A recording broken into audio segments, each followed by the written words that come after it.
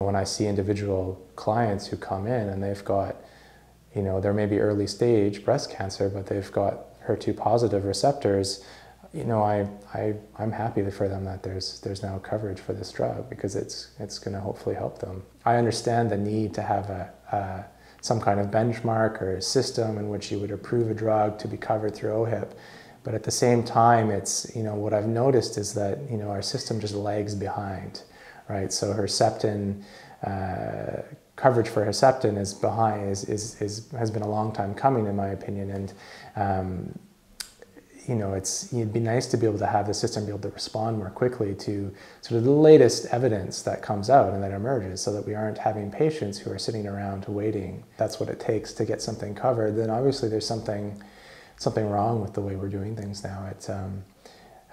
Maybe there needs to be more resources in place to help support a process in which we can be looking at more regularly at which drugs should be incorporated and which ones shouldn't, and there should be a more transparent process by which that happens. And if it takes political pressure to get something like Herceptin covered, that's I think a sign that there's a problem with the system.